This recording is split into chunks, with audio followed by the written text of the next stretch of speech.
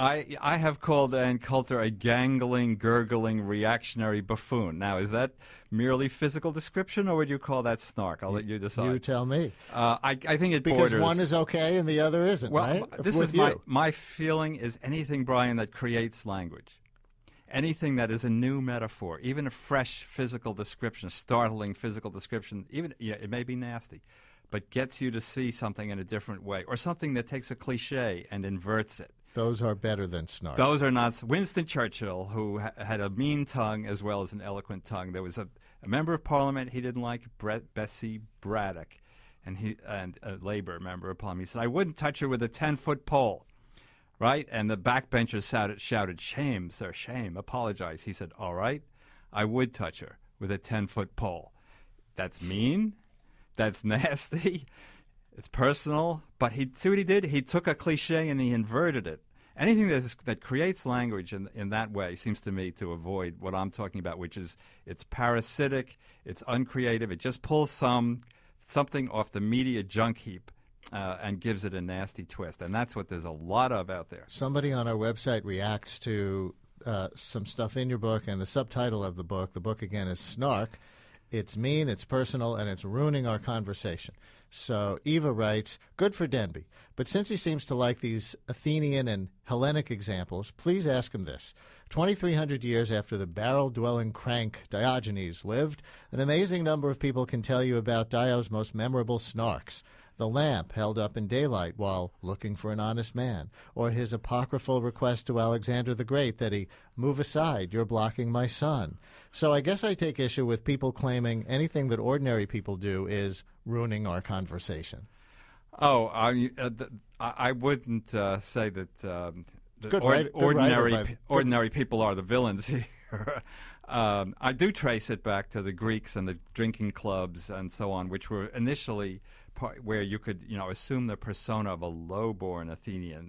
These were aristocratic clubs, and make fun of someone's mouth, the sexual habits and eating habits involving the mouth, that sort of thing. And then it grew out of that into public insult. But Brian, it had a kind of formal requirement. There were poets who practiced invective, which were personal attacks against other people, but you just couldn't drop your turds in the street, so to speak. You had to obey the rules of poetic discourse and Roman oratory, too. Cicero talks about it. Very highly developed.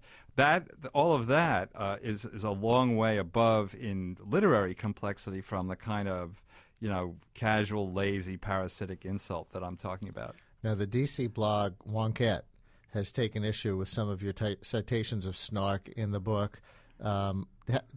Did they have a lawsuit against you or something? No. Or there was some. Maybe they just used the word libelous.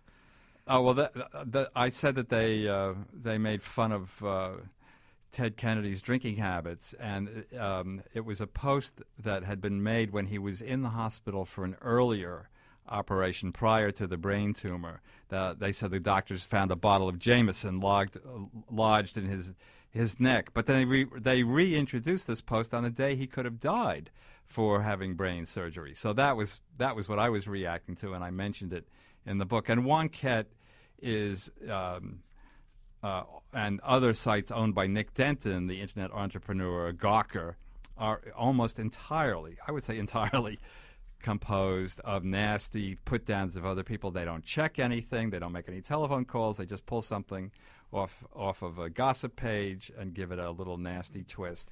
And, it can be funny, I admit, but it really wears you out after the first few glances. One more. Snark Sure. or not from Saturday Night Live this weekend. On Thursday, Kellogg's announced that it was dropping its Frosted Flakes endorsement with Michael Phelps, saying his marijuana use is not consistent with the company's image, which brings me to a segment I like to call Really with Seth.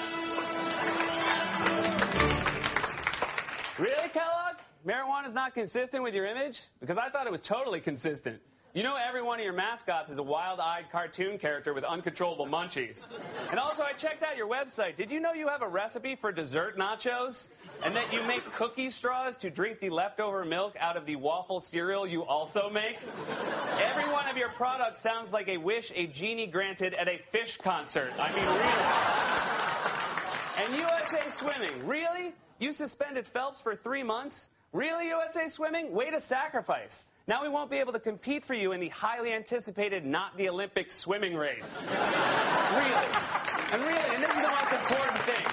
Really, if you're at a party and you see Michael Phelps smoking a bong and your first thought isn't, wow, I get to party with Michael Phelps, and instead you take a picture and sell it to a tabloid, you should take a long look in the mirror because you're a I mean, really.